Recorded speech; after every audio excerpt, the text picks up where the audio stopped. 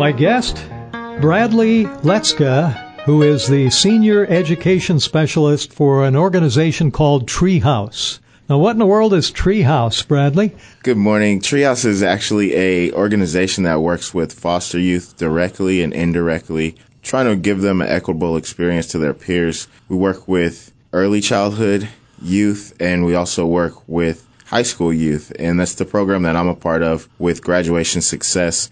So I work in about 8 high schools with a nice caseload of youth, helping them get to college and reach their level of success. Sometimes it's not always college, but we help them with reaching success, what it means to them. Now, you drove down from Tacoma. I appreciate you.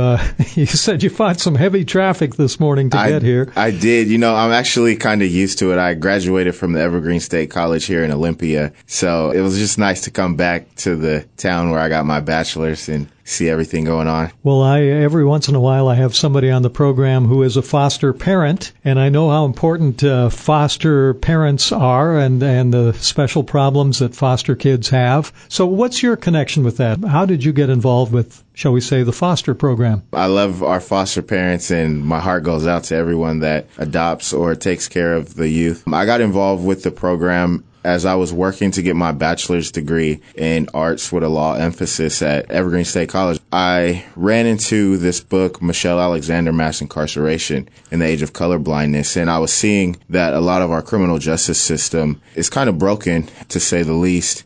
And I was working before Treehouse with the Upper Bound program, working with first generation free and reduced lunch high school students. I graduated about 100 youth the few years that I was there, and the opportunity with Treehouse came up with working with foster youth, and my dad was actually a foster youth. So I told him about the opportunity, and he told me to jump in right away. He said he wished there was organizations like Treehouse when he was a youth. He's 56 now, so there wasn't a large focus on the foster care system and giving those youth the resources that they need when he was a child. And he was just so excited to hear that Treehouse was doing all the amazing things and I could be a part of it. So I jumped right in. I knew foster youth were underrepresented, and I was able to represent them in a way to help them get to their success and help their caregivers and their social workers and just be a part of their network of people that really care about them. So I get the impression, you just said that your dad went through the foster program as a foster child.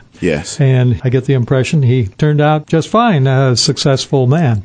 But that isn't always the case, is it? I got some statistics from your organization that said less than 3% of foster kids end up with a bachelor degree. That's a pretty low number. Yes, that's correct. And we saw those statistics, especially when I was doing the internship with Treehouse, Seattle University, where I'm a student getting my master's in criminal justice now, and Monroe Prison. And we focused on the foster care to prison pipeline that it was seeming was going on. And we saw that youth after 18 were going out of the system and sometimes going into the criminal justice system when they didn't have a plan. So we launched what is now called Launch Success. So after high school, they'll get someone similar to myself, but it's a Launch Success specialist, helping youth get planted on their college campus because retention for the first year is really hard, or finding an apartment, maybe getting into a trade school, maybe getting into employment somewhere that pays them pretty well. A lot of times there's an age limit, but a lot of times with the work that we do, our youth become our friends and contact us for the rest of their lives almost. I have a couple youth that are no longer on my caseload, but text me every once in a while that say, hey, I'm doing great in college. Thank you for all your help. Thank goodness for people like you. I was lucky. I had both mom and dad at home and grew up with both parents. I can't imagine what it would be like to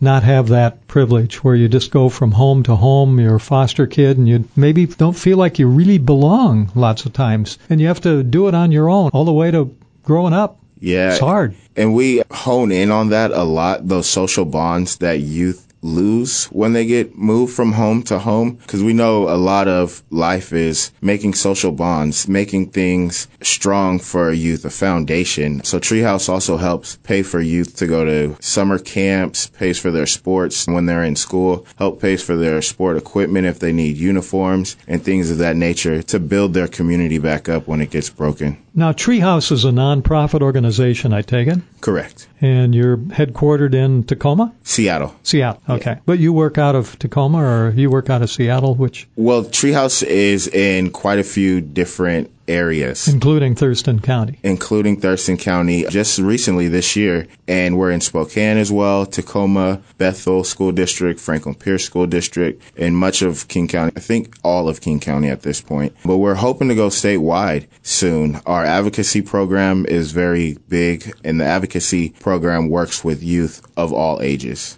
Now, you personally, you're involved mainly with those that are 18 and older or high school graduates. Is that your specialty? High school student from freshman year to senior year. In high school? Are the youth that I work with, yes. Okay, so your function is to try to make sure they go to college and kind of get them launched. Totally. And I check in with my youth once a week. We talk about their grades, we talk about their attendance, and then we help them reach goals. So we have a thing called Student Center Plans and Student Center Action Plans.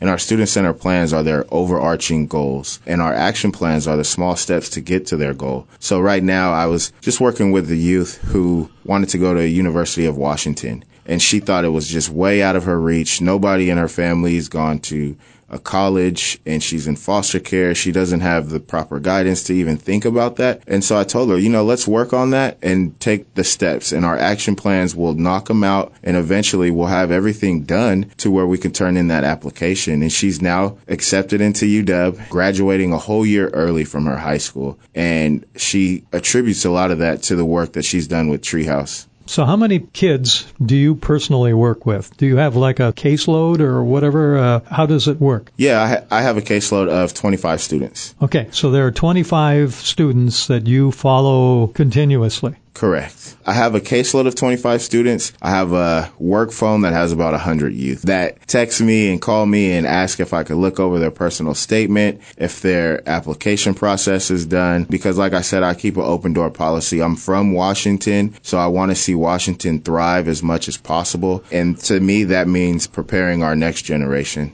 Okay, so the 100 people that call you occasionally or text you, are those ones you've worked with in the past and they're just kind of hanging on to you because they like Bradley Loetzke? Correct. Well, that's a pretty good relationship. I mean, you're not just going to dump them off when they get to a certain point. No, and relationships are the key to making folks reach success, I believe, and Treehouse believes as well. We stress relationships because if a youth just doesn't feel you, doesn't trust you, it's hard to get them to work with you and reach that level that we want them to reach. So the 25 that you're actively working with at all times, do you see them on a regular basis, like go into the school and they have a little office for you and you call them in and you say, hey, how's it going? That's exactly how it goes. Every school that I work in, they have granted me a office in their school. So I have all my youth schedules and I call them out of class. I got a pretty good relationship with each of their teachers. I mean, we build the relationships again. So important. We build the relationships with the school as well. And it's really great because our teachers get to find out a little bit more about the youth. When they're going into the school, foster isn't right on the application if they're a foster youth. So a lot of times the teachers don't know that our youth are experiencing so much trauma and are held to the same expectations as if they weren't in foster care to their peers. So when the teachers find out that they are working with us, they click that this kid is in foster care and could be experiencing things outside of school that aren't exactly regular to someone who grew up with the mom and dad, Now, the kids or somebody must pay you for this. I mean, obviously you have to make a living for yourself and get a paycheck once a month or whatever. Who supports Treehouse? How do you make your money? How do you do this? A good 90% of our money comes from donations. But, none of us are in it for the paycheck.